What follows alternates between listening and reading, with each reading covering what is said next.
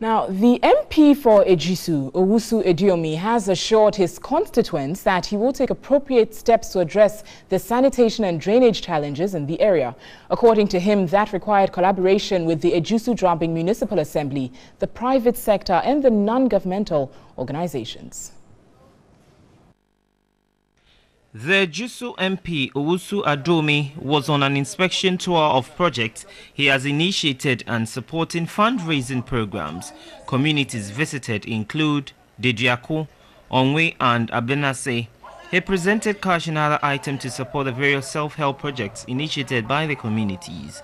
At Onwe, the community raised funds for the construction of a senior high school. The MP also inspected work on the 24-seater water closet, toilet and sanitation facilities at Abenase. We need a place of convenience for the people of Abenase, a place which will be very hygienic, a place that will be good for the people, will not bring them any diseases. And I thought water closet was the best for the people. On education, he promised to ensure educational opportunities were created to enhance human resource development. The ruling government has even approved of free senior high school for each and everyone.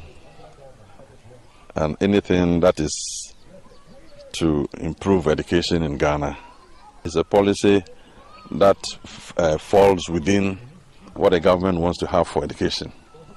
So the senior high school that people of Onwe they are putting up is something which is good.